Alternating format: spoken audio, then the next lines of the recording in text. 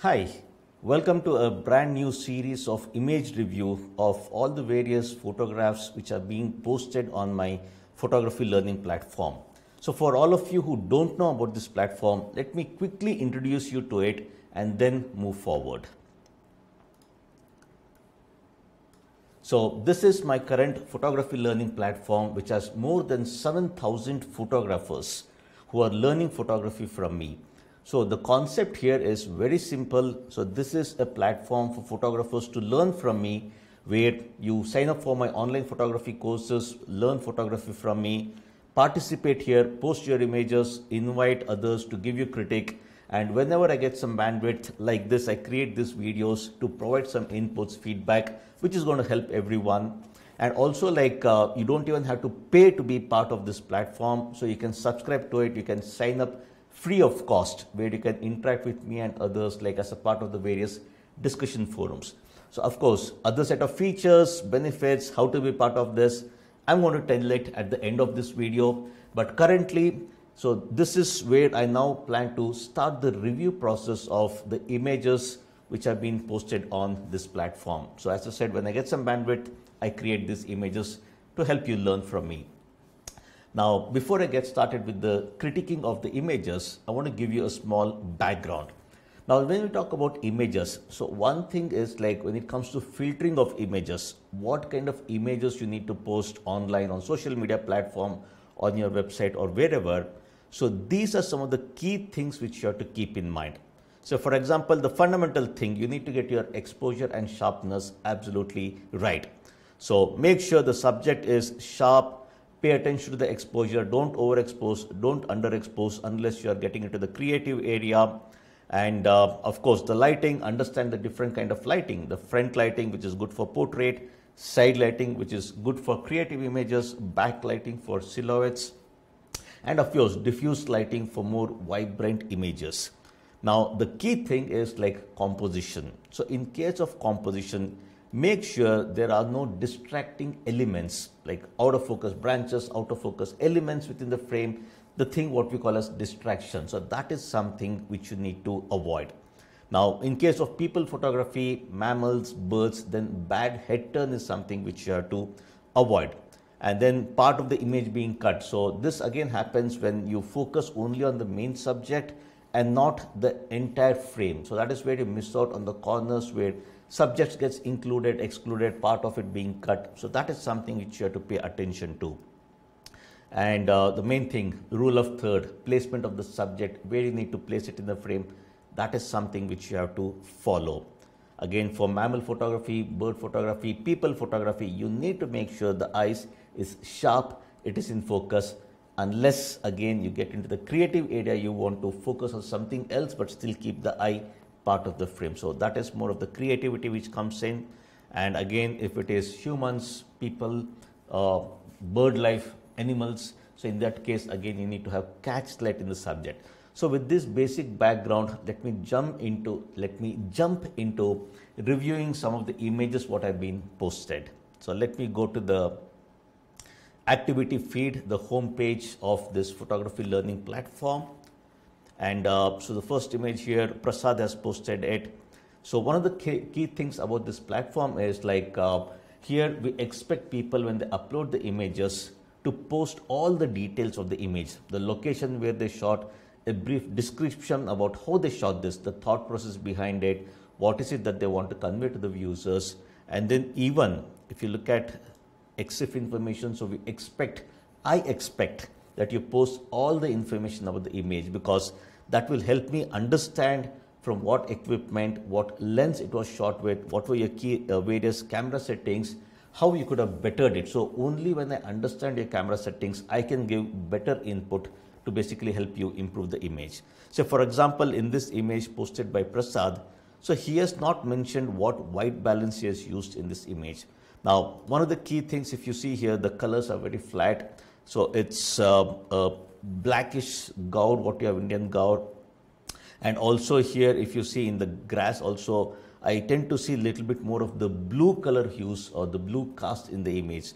So that is because of using a wrong white balance. Now, since Prasad has not mentioned what white balance is used, it becomes difficult for me to give input about what he could have done. But still, based on my experience, so here the white balance should have been in the range of around 6000 Kelvin, little bit more because of the low light. Now, again, this has been shot from a Canon 700D 55-250 entry-level kit lens. So I know what expectations I should set on the image because of the kind of equipment what it has been shot from.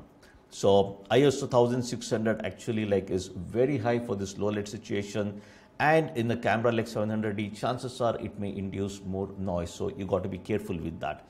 So if you see the shutter speed 1/800 is a very high shutter speed, not required for this image because not much action is happening in this. So that is where you could have reduced the ISO, got a little bit lower shutter speed, which is okay, and then still end up with having a high quality image, not much noise as such. So again, he has mentioned exposure compensation 0, but I don't know what metering he has used. So these are all the information I required to give better input on the image. Of course, all the focusing related information is totally missing again, which is needed. So if you look at the key image itself, like main thing in mammals, what is very important is to make sure the eyes are seen. So in this case, eyes are not seen. So it's looking down. So you can hardly make out the eye portion over here. So obviously that is not good when it comes to mammal images. So Prasad, so these are the things you have to keep in mind. For me, this is more of a documentary shot, not a wow shot, because it doesn't have much background, wow kind of a background. It's a goat looking down again, feeding, natural behavior it is showing, which is fine. Cast light, eye contact, what we call again is missing. Color, white balance, you need to work on it.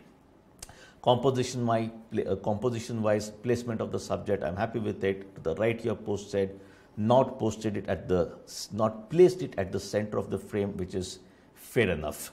Okay, so let's move on to the next image. Of course, so as a part of the discussion forums, people come in here, they introduce themselves, who they are. So that is all part of the forums where people introduce and talk about themselves. So moving on, let's go back to the images. Okay, so Bhaskar, again this image, D5600 entry level Nikon camera, fair enough, but an amazing lens. 200-500 is definitely a good one. Location Pune, Maharashtra. So let's study the various camera settings. So 1800 not required. I mean like 1/4000, unless like he was trying to capture some action as a part of this. So processed on the mobile Lightroom, that's okay. Again, I don't know what focusing points you have used. I don't know what metering you have used. So need all that information. Now coming to the image itself, the image clarity details are a little bit missing, probably because of the cropping. Again, I don't know what kind of cropping has happened. Main thing, what we call as the details in the image, the feather details, especially for birds, that is something which is missing. Most importantly, composition. I mean, like if you see the composition in this case, so obviously the bird is looking in this direction, which means if the bird is looking to the right, you need to place the subject more to the left of the frame. So this bird should have been placed somewhere here like this. So then more space in front of the bird, that would have worked, unless there was a lot of distraction there. I mean, this is an absolutely beautiful bird. Composition wise, you should have placed it more to the left of the frame. So catch light, colors, background, everything is complementary. It's beautiful. So it's a good image, except for the composition. So Bhaskar, that is something you should have worked on. Let's move forward. So again, Vikrant, wow, this is an amazing image. So this is basically a European Wolverine shot between Finland and Russia. Of course, I have subscribers from all over the world, so they post images from everywhere. And also this is not related to only wildlife or nature photography. I do have people who post images of street, macro, and even general portrait, candid people photography as well. So let's look at the overall settings. So camera is A7 III 200-600 lens, shot at 524. There you go. So it's an A7 III. So Vikrant, one thing is, I'm sure you have got lucky. So the shooting technique, I don't know whether you actually used a mic or no, not mic, tripod or no, I'm not sure. But at 1/13th of a second, you got lucky because it's still static. There is no blur or shake, so you got lucky. spot metering, aperture priority, fair enough. So if you look at the image itself, composition, I like it. Of course, for these kind of images, it would always be good to have vertical composition. But in this case, the bark of the tree on which it is there, along with the two other bark, one out of focus, one okay kind of a focus. So that creates a nice kind of pattern composition wise. Placing the subject to the left again has worked well. This is definitely a nice one. I love this image. Slight the colors, contrast, muted colors, which again adds to the overall feel of the image. So definitely, Vikrant, this is a beautiful image what you have here. Okay, so SHA Saishwa Bhatt. Okay, so this was in Tadoba. Okay, so a post-processing opportunity, Lightroom Z50 100-400 lens, shot at 200. So aperture f10 not required. So one of the key thing in wildlife photography is the lowest f number always works well. So Saishav, in this case, f10 was definitely not needed. So a lowest f number, see 100-400, probably it's a 5.6 lens. f5.6 would have worked very well. Now, because of shooting at f10, so your shutter speed also has dropped, even though you're using ISO 3200, so it has dropped. So that was definitely not needed. So this is one thing which you should keep in mind. Always shoot at the lowest f number, works very well majority of the times. So exposure compensation 0, metrics is fine. So single point autofocusing, thanks for mentioning that. So if you look at the image itself, a nice creative image, of course, a lot more processing has happened in post-processing where the overall background, so because the lighting, other things, he has not shared the information. So I don't know what kind of processing has happened, but still from an image point of view, it's a beautiful image. Again, I would love to see more eye contact, catch light. Eye has to be even more clearer.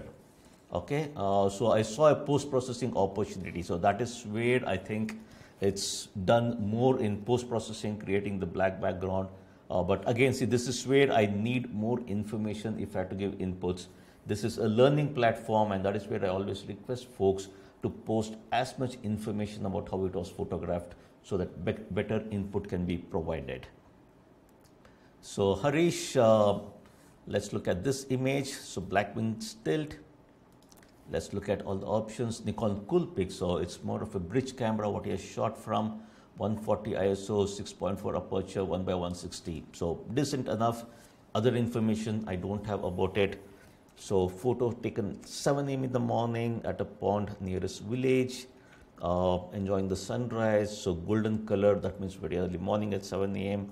So if you look at the image itself, I think the lighting, other things are beautiful. But because of the bridge camera, I'm probably shooting from far, clarity, details in the subject, in the bird is missing. Composition wise also, like if you see at the back, okay, so you see this particular line running here, slant, not good. So generally, if any of these lines are running in your frame, make sure it is parallel to your frame. So a little bit of adjustment you could have done. And also this huge thing over here is sort of a distraction for me, if you ask me. So this image, a proper nice composition, probably would have been a vertical composition, something like this. There you go. So just this much. So this would have worked, or even a little bit close, tight. Yeah, something at this level. Okay, so something a little bit close up.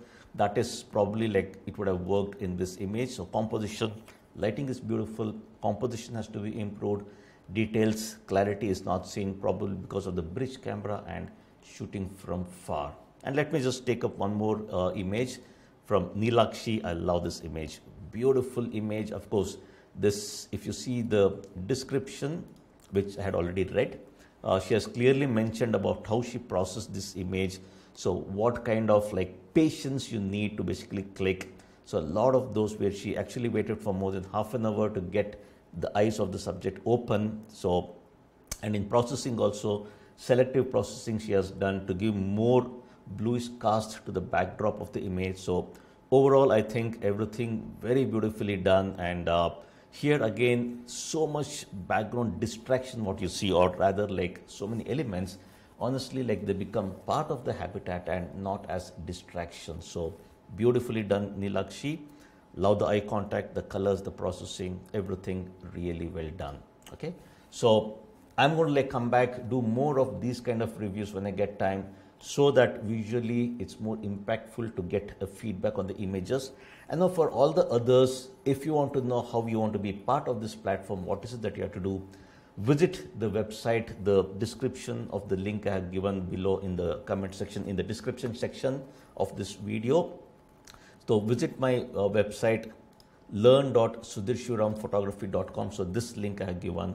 So learn.sudhirshivaramphotography.com, online photography class. Visit this, scroll down, and through this you can buy now. So of course you get more than 20 plus courses. So where are all those details? Yeah, I think like even we have an app for this. Let me come down here. There you go. So even all these things you can access it via the SSP app, iOS and Android. So you can watch the course, participate here, everything. So you have more than 20 plus courses, 500 plus videos, 80 plus hours of learning. So course progress tracking is there. So if you go into the courses part of this platform, all these various courses are there for you to learn photography from me. As you can see, you can track the progress as to how you're doing. Once you complete the course, you even get a course completion certificate. And then, of course, lifetime access to all the courses for this platform. Lifetime access, you have both iOS as well as Android. So as I said, genre-specific groups are there where you can post images and get critics. So go into the groups. So you have all these various groups where you can post images, participate.